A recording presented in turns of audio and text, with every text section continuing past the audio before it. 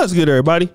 It's your boy, O'Shea Duke Jackson, back at it again with another episode of the Celebrity Junk. Brother Dwayne Wade is a controversial athlete. And underrated, I believe he's one of the best shooting guards of all time, despite not being a great shooter, a great athlete, a great competitor in the NBA. And most people don't have a problem with the way he played the game or even how he behaved as an athlete. I believe the problem with Dwayne Wade comes with the parenting of his now transgender daughter, Zaya Wade, formerly known as Zion Wade. And of course, with some of these transitions that we've seen from Zion to Zaya, it has caused the speculation of many comments, many that are positive, some that are not. And I believe that the photo that I'm dealing with here is this one, in which you see Zaya Wade looking completely as a woman, or I mean, you could probably barely tell the difference. This is Zaya Wade now. And on this particular set of photos, there were a myriad of comments. And the name of the post that he put up there was "Dreams Become Reality." Now, with what happened with the comments that were coming, and I'm not going to focus on any of them, Dwayne Wade has come out in defense of Zaya Wade.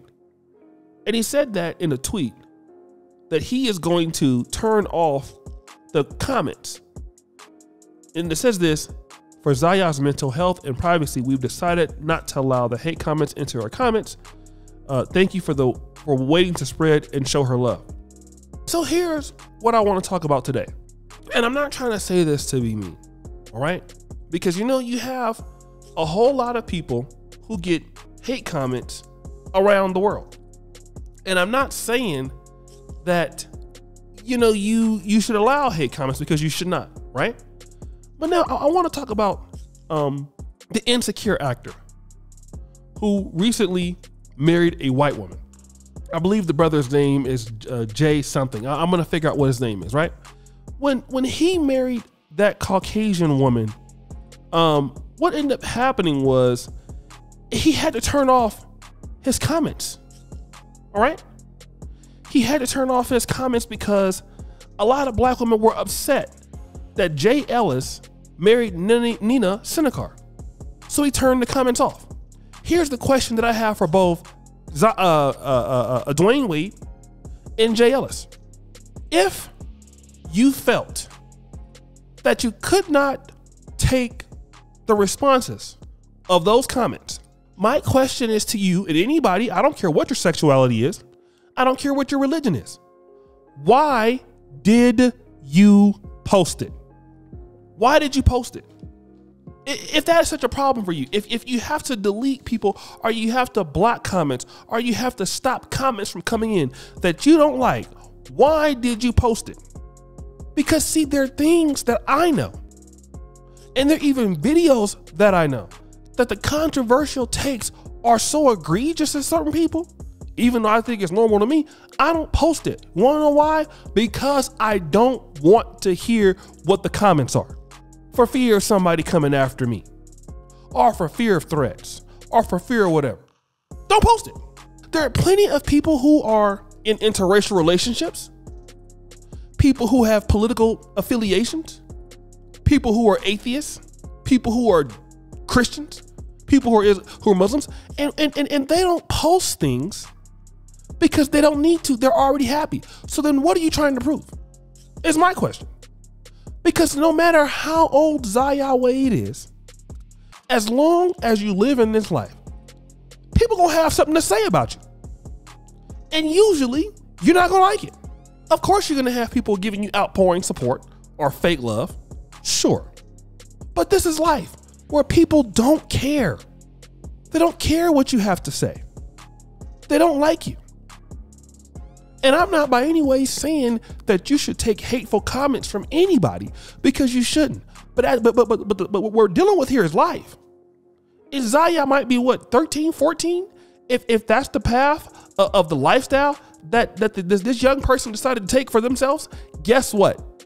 There are many people out there that have a problem with transgender situations.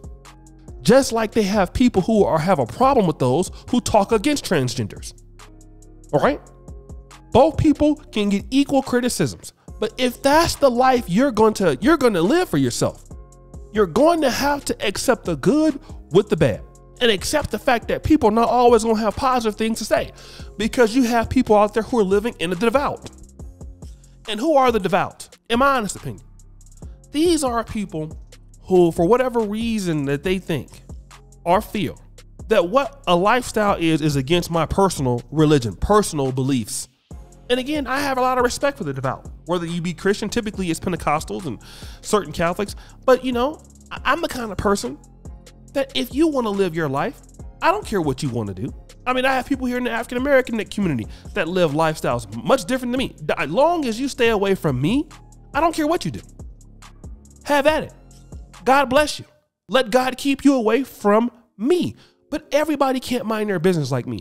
You're going to have idiots out there that are going to say things. If you're a black man and you're dating a white woman, guess what? You're going to get it from a lot of different people. Whites, black men, some of them, but usually black women. They'll call you all kind of names. You a sellout. You're this. You don't take care of your community. You run from your community. You're going to hear every excuse in the book as to X, Y, and Z. This is what you're going to hear. So my situation is, if you're a parent and you have a child that is living a controversial lifestyle to certain folks, whatever it is, it could be straight, it could be trans, it could be whatever it is. If you feel that it's that bad, that the child's self-esteem is going to be hurt, don't post it. Don't post it, okay? Because let me be honest with you. Most people are too busy to really care about your life. Simple as that.